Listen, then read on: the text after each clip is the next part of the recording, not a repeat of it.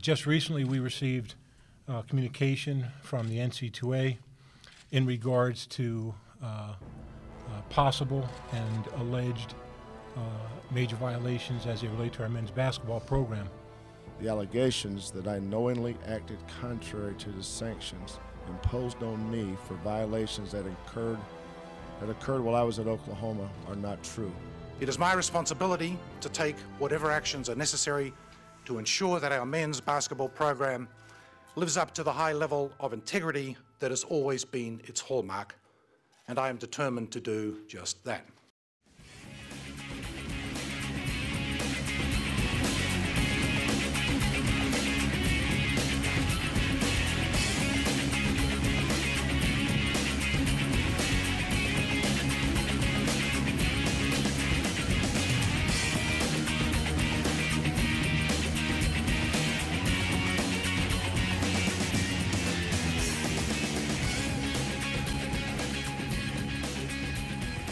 Good evening and welcome into Hoosier Sports Night. I'm Ronan O'Shea. It's been one of the wildest weeks in Indiana sports history, and it all started last Wednesday when the NCAA announced 5 major recruiting violations facing head coach Kelvin Sampson and the historic IU basketball program.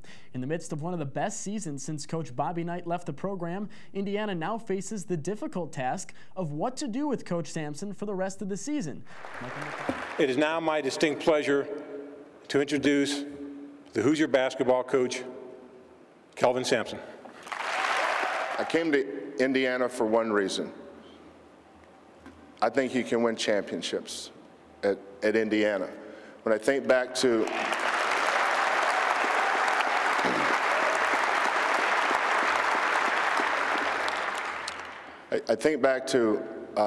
being an outsider looking in, and I think about Indiana basketball, you think about a place that has not just championships, but championship tradition.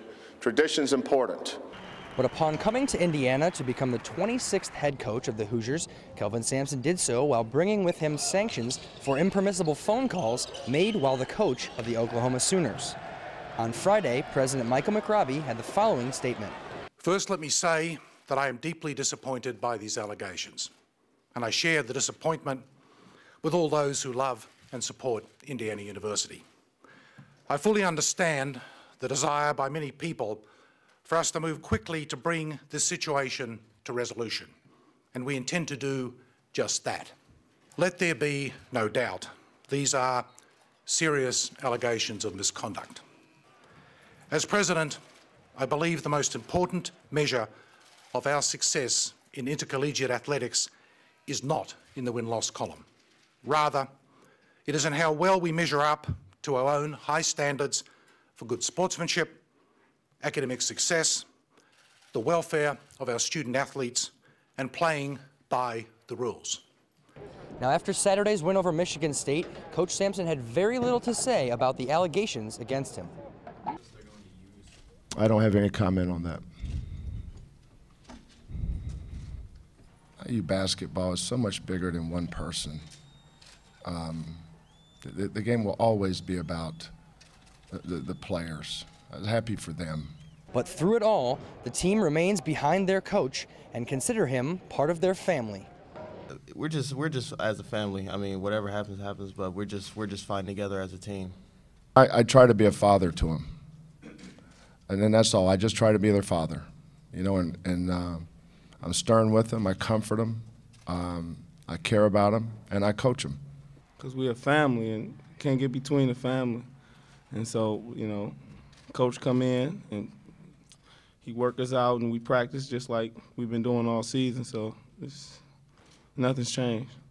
We've been through adversity all through, throughout this whole year. And, we just got to keep on playing. In one of the most highly anticipated games of the year, the men's basketball team welcomed the Michigan State Spartans into Assembly Hall Saturday night.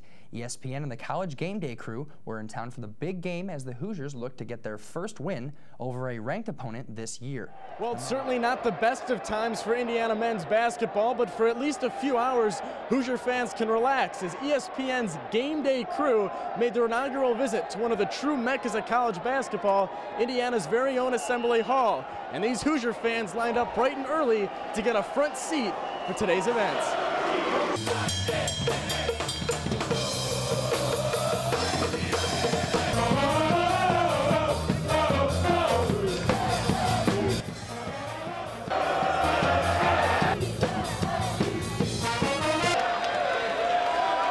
Since 2 a.m., we just wanted to be front row for College Game Day.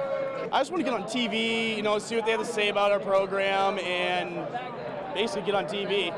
And I'm looking forward to Digger Phelps interacting with the crowd. I heard he did that in Louisville, so I'm pretty looking forward to just like seeing all those guys.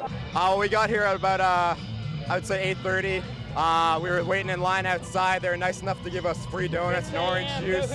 Then they opened the doors. We were waiting inside for a while. Then they lowered the gates. It was a bull rush. Everyone was screaming. You know, everyone's wicked excited. It's awesome. Okay, we got here at 8, and there was already a line, like back to McNutt. They got here. We got donuts right away, orange juice. Everybody was hyped up. Right when a Michigan State person came, everybody booed them, which is great.